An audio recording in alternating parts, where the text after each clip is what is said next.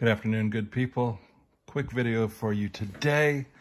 Today I'm looking at the IEMA T9 integrated amplifier. This is we'll talk about it. It says that it's a 100-watt amplifier. It is Class D with two generic hybrid tubes. Well, two generic tubes. That honestly sounds great, but it has some issues.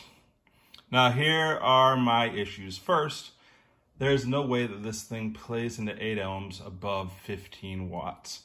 I listened to these 87 dB speakers from about 2 to 3 meters away, and I couldn't get this maxed out to play louder than 75 dB into those speakers. Take it for what it's worth. Another thing, it sounds great with two of its inputs. The RCA and the optical, not only do they sound great, they work great. The Bluetooth, it's Bluetooth, take it or leave it. The coaxial, I tried several times to get it to work, playing the Blue Sound node via coaxial into this, and I got popping every single time I used it. Not all the time, granted, but enough to make it so it distracted from the music, and it was annoying. PC, I used my AudioQuest Cinnamon USB-C to USB cable to play PC, and yeah, it says that it's $24.96, but it sounded thin. So if I were to rank these in order of what I preferred optical first, I preferred RCA second, I preferred Bluetooth third, then PC USB, and then I would never use coaxial because I think that it could damage my speakers. It's unfortunate, but that's the reality. These binding posts work with banana plugs, with bare wire, spades, and like I said, this can play 4 ohm speakers. I didn't use 4 ohm speakers into this.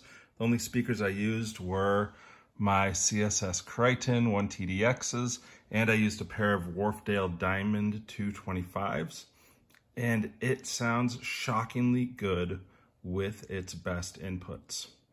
The auxiliary out I used to try to play with my subwoofer. It made the bass sound thin, so I continued to use the subwoofer output on my node to make the sound full.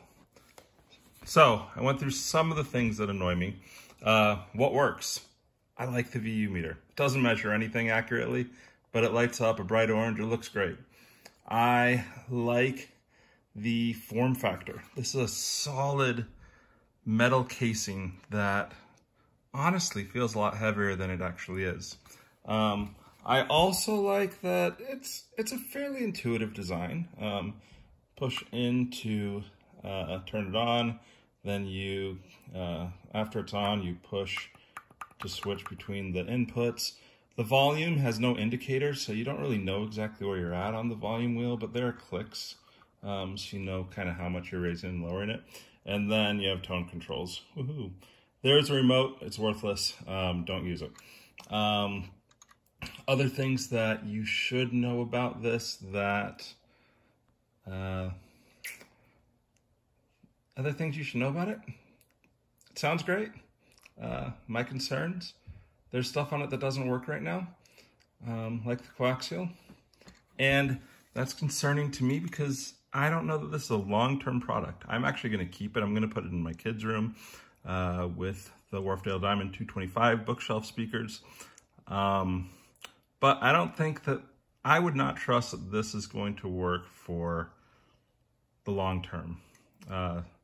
I've heard some people talk about trash technology in hi-fi, how there's this hi-fi that it's made and it's only going to work for a little while before you throw it in the trash. And I question whether this is actually one of those. I think there's a good chance that the resale value on this is going to be poor. I think that if you were to go on eBay and see how much these have sold for recently, right now, because there's some hype around it, you might get like $60 for it, but I think in a few years, this is either going to break or you're going to want to upgrade. And I think that when it breaks, it ends up in the trash. And when you upgrade, I don't think you're going to be able to sell it. And you're going to either donate it to Goodwill, which is fine, or you're going to throw it in the trash. I have come to realize that in hi-fi especially, if you know what you want, wait for the product that you want. I wanted the Croft Phono integrated. I waited until it was available, and I think it's going to last for a really, really long time. And even when it breaks, it's going to be a fairly straightforward process to get it fixed. It's going to cost more than you actually paid for. I paid $88 for this. I would imagine that I'd probably have to pay at least $50 to repair anything in here that would break. So just be wary of that. Be wary about that trash hi-fi.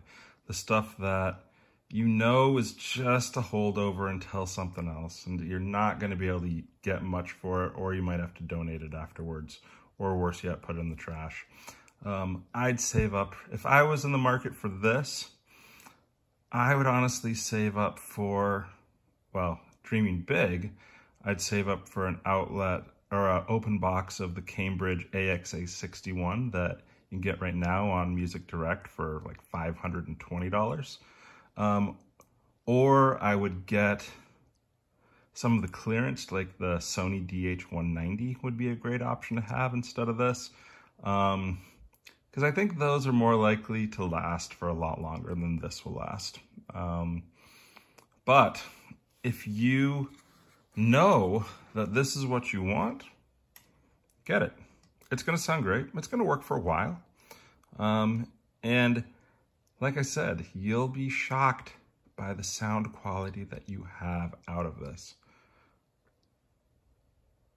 So, that's all I got to say. I hope you enjoyed it. If you have questions or comments, leave them down below or email me. I appreciate you watching, and again, enjoy the music. Have a great day.